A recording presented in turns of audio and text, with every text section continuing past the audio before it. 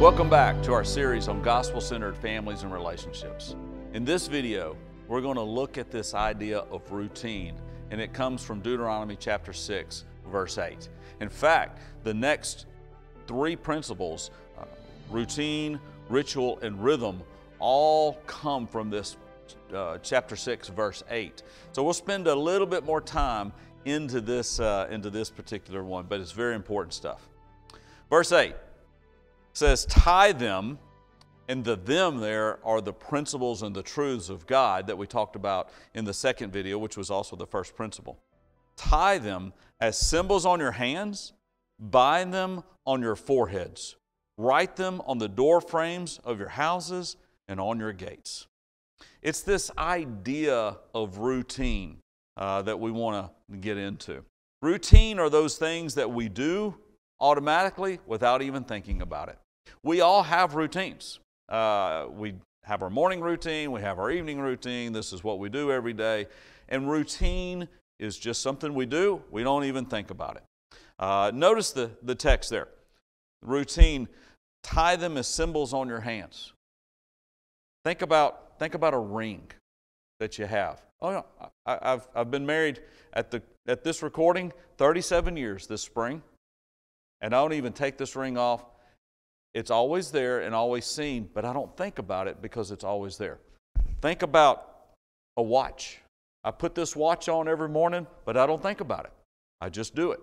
It's part of my routine. But I'm always, when I want to know what time it is, I do this. Whenever I wave, something always sparks. And people see that. It's part of the routine, and it's something I can see. Bind them on your heads. At that time, they would wear things, and they would bind the things on their head, and even sometimes they would put little boxes to remember things. But in our day and time, think of a hat. Think about it's going to be hot outside. I'm going to cover my head with this, or I'm going to put a ball cap on, or whatever type of head covering you may wear. Think about that. Don't think about it. I just go and I put my hat on and let's go. Think about those things. It's part of your routine. This is something you do every day. Paint them on the doorpost of your home. Think about pictures and sayings and signs that you may have in your home. Or I know my wife writes scriptures, and she has them posted at different places that we frequent, in front of sinks or lavatories, or she has signs in different parts of our home that make us think about things.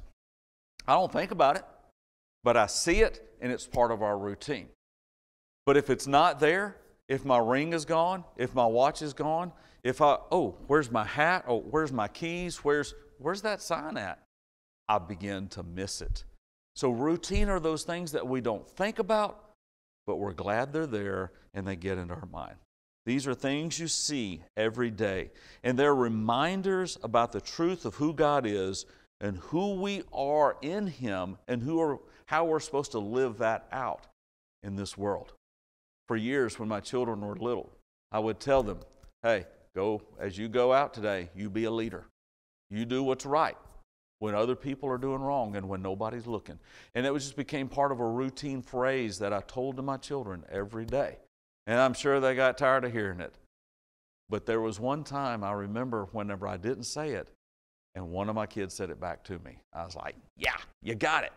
Good job. Routine reinforces the biblical truths of parenting and mentoring toward children and towards the disciple. I love you. I'm proud of you. Good work. Phrases, remember who you are. You're doing great. Phrases that we say that become part of our routine language of speaking truth into those that we are mentoring or that we're raising or rearing as children. And it becomes part of that thing that they like to hear and they need to hear from us. What routines do? One, they reinforce learning. Just to remind.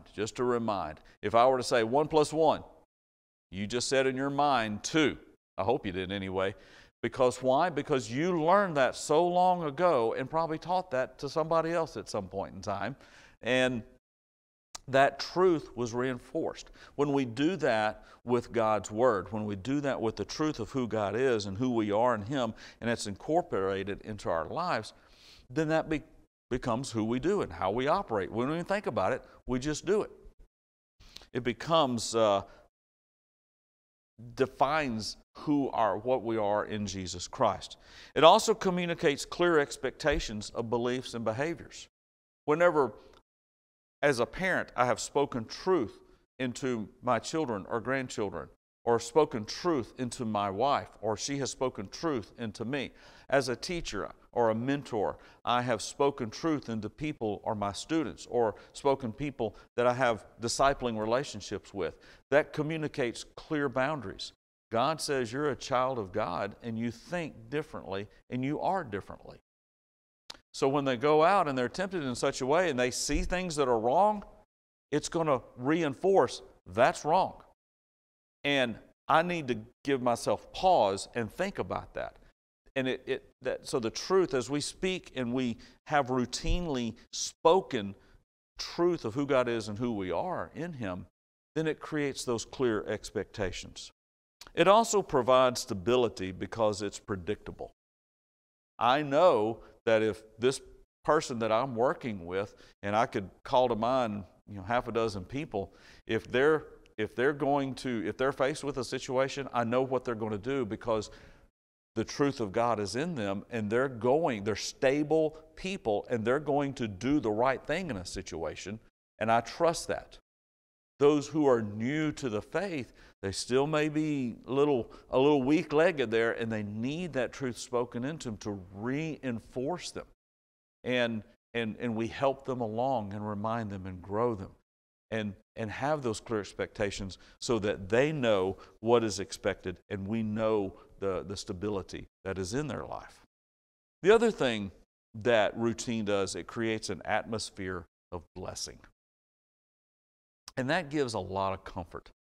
The world, the Bible talks about that, see, I lay before you a blessing and a curse.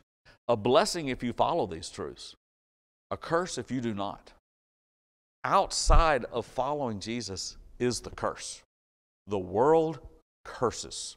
It's a broken, fallen world, and it curses people. And it creates fear, and it creates uncertainty and doubt. And when we line ourselves up with the blessing of who God is and who He designed us to be, and we begin to walk that out, even if we teeter-totter and hobble along sometimes, when we walk that out, the blessing, we're lining ourselves with the blessing that comes from the throne of God. And when we reinforce those truths and people are in relationship with us, whether it be a physical family or a forever family, we are blessed. There's grace that's given, and grace blesses people. There's forgiveness. There's correction, but not, what in the world are you doing, correction? But hey, let me guide you along here with the truth of who God called you to be. That's a blessing relationship. As you grow, personally, your routines will change and you'll be blessed more. You'll see the blessing more and more in your life. As your family, physical and forever, grows, your routines will change as well. And therefore, there's more and more blessing. And you just live in this blessing. Now, we live blessed in a fallen world, so we know that there's difficulties along the way. And now, these ideas of routines are not legalistic rules to follow, but they're guidelines meant to bless and guide and foster an atmosphere of growth and relationship as we walk along in Him. So routinely, in your physical families and your forever family, routinely speak. Have things that always speak the truth of who God is and who we are in Him. The symbols behind me, we talked about in the very first video, give us a picture of the gospel. When people see these symbols, either tattooed on your arm, when they see them with bracelets, when they see them as stickers on your windows of your vehicles or license plates or wherever you may write them or have them, it reminds you and sends a message to the people that this is the center of what we do and why we do what we do.